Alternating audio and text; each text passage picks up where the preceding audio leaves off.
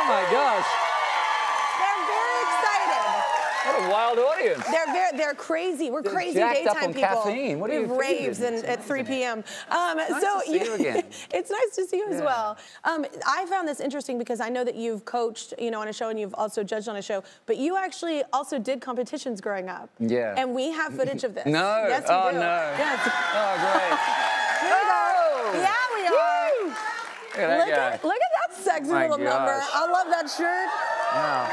Wow. So, what was that? Where were you? Do you remember? That was in Australia on this thing called New Faces. Okay.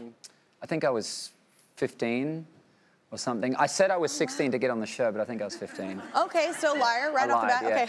Yeah, exactly. It's like an actor. Yeah, you're usually lying to sneak into clubs. I was lying to sneak into talent singing competitions. I love that though. I just think it's cool. I didn't know that about you, and then you've like been helping people like kind of guide them through competitions. So I think that's really cool. Thank you. Yeah. Well, I know what it's like to be crucified in front of a lot of people. Yes. So I try not to do that to anybody. Yeah. No, constructive criticism always helpful. Were your parents like supportive on that? I know a lot of people. Like when I told my mom I wanted to sing, she was like, "Oh, so don't a lot of people." Like, you know what I'm saying? Like, you know, somebody said criticism is a sandwich best served between two layers of praise. Oh. That's a good way to do it.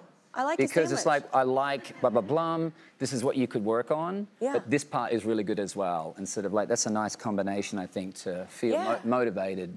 You know? Oh, wow, that's good. I'm going to steal that, if you're okay with that. Okay, yes. Yeah, and then I'm going to say it was mine. So wait, you're on the road again, and everybody's so excited to get back out on the road. I know, especially a lot of Nashvillians, a lot of musicians live there and have been out of work forever, so everybody's so excited. Road crew, too. Road crew, that's what I mean. Everybody has been out of work. And so it's called the Speed of Now World Tour. Yes. And where are some of your like favorite play? Where are you excited to play? I know you're going all over the world. You're so good at this, Kelly. I'm so glad you have a show and you do this so well. Thank you. It's really good. I like talking. It's great. You're born to do it. Oh, I was born to talk. I actually got in trouble for it in high school. So neener, joke's on you. But everyone's excited to get back out there. And I know like a lot of people have been hurting financially, just excited, but also artistically, it's fun to get out there and be in front of the crowd and like feel, because now we have a crowd back here when I'm performing. And it's different. It's like a different vibe than how we've had to have done it for the last 2 years. So. Yeah, well, I mean, for me, it's crucial to have, the crowd is 50% of the whole experience. Otherwise, it's just one long sound check. Yeah. It's not it's not even a gig. It's just like, where's the people? Yeah. So I feel like I've been in rehearsal for a year and I'm ready to actually play some shows. Yeah. Are there any places you really love playing? Like any like places like in like the US that you're like, there are always pockets that I love, like that are like really good audiences for me. Honestly, so many places are consistent now. Oh, good. Like there was times when it was like, oh, sort of in this area was really good, and we're still got to work down here and everything. But now everything's starting to get just wild and reckless. I like your shoulders. But you know what I mean? Like, that's how I want the crowd to be. They're getting groovy. Loose I like it. loose. You know what though? It's kind of a stupid question because everybody at this point is so dying for like live music. Everyone's going to be having a good time. So that's so cool. Have you ever had any like mishaps on stage, like where something I've had a few. What did you No, we're good. Just give me one. I shared one and it made like headline news everywhere. And I was like, I don't know if I wanted everyone to know that. Right.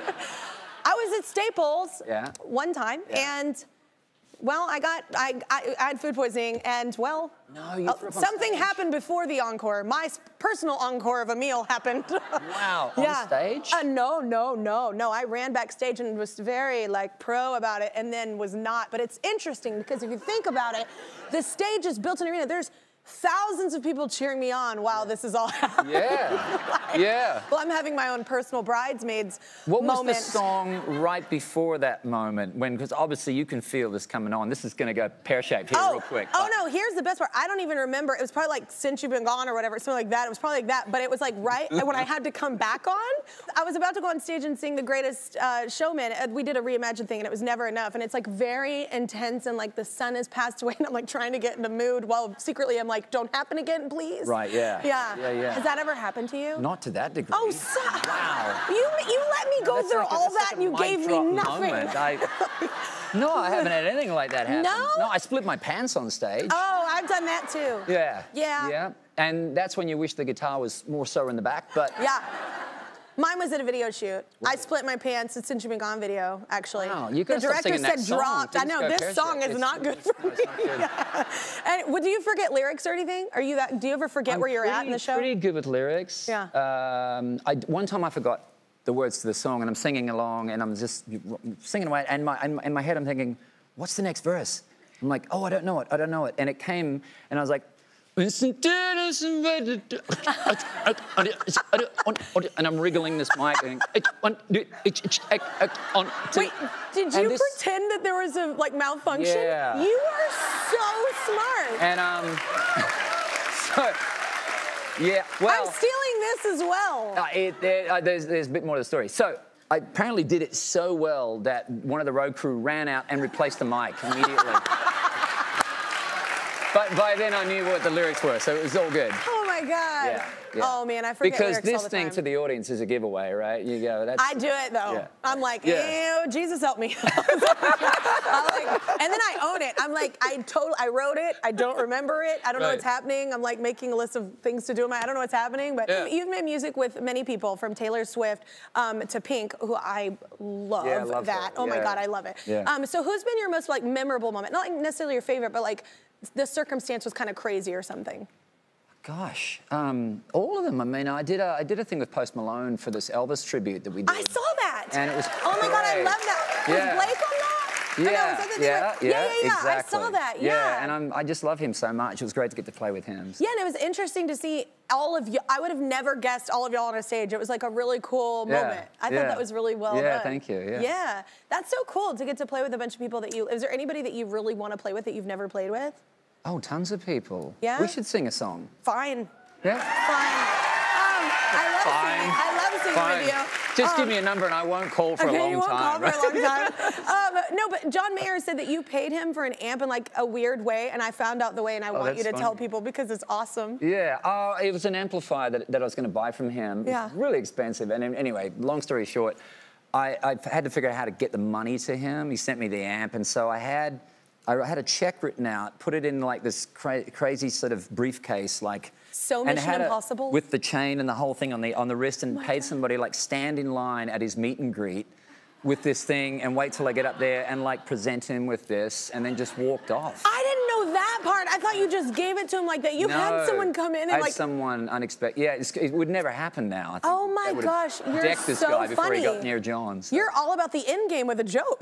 that is a serious follow through. Yeah. That's amazing. Yeah. You also performed recently with her at the Tina Turner tribute, which I think is amazing because it was last minute, right? Very last minute, the day before, they called me and said, "Can you fill in for Bryan Adams?" And I was like, "Oh my gosh, this is a tall order." Because Brian's an amazing singer, her is a great singer, and and so are you. I wouldn't have minded a little more rehearsal time, but you just go for it, right? But that's where I think that whole you playing in clubs, growing up, I think that you're that guy that they can call to be he is so good at just adapting. I think that's why they can't call anybody and do that. Well, I was happy to get the call. I love Brian, and I always wanted to play a song with her as well. So she's I got so to do it. good. She's really good. Love her. Yeah. It turned out to be really cool. Had you ever met Tina Turner, or did you get to meet her that night? I've never met Tina. No, she wasn't there, unfortunately. Oh wow. Okay. I'm a huge fan of hers. Who isn't? Yeah. Yeah. Did you see Tina? Yeah. Good Lord. Yeah. I was like, that was really good. Yeah. I tend to not watch things like that because I think. Do you watch things like that? Because I don't watch a lot of things documentaries with artists. I don't know. Sometimes I feel like it's too close to home, some of this stuff, and I'm just I've already lived that. I don't want to watch that. Yeah. Do you do that? I love watching documentaries. I love documentaries. I just mean specifically about musicians and their lives. No, I love them. Yeah? Yeah, I do. I've seen a few, but it's really hard. I've never seen the Whitney one. I can't go near it. Right. Yeah, I feel it's just too sad. Yeah. That is a sad one. Yeah, exactly. Somebody told me that, and I was like, I can't go there. Yeah. But Tina's got a good ending, so it's good. Yeah.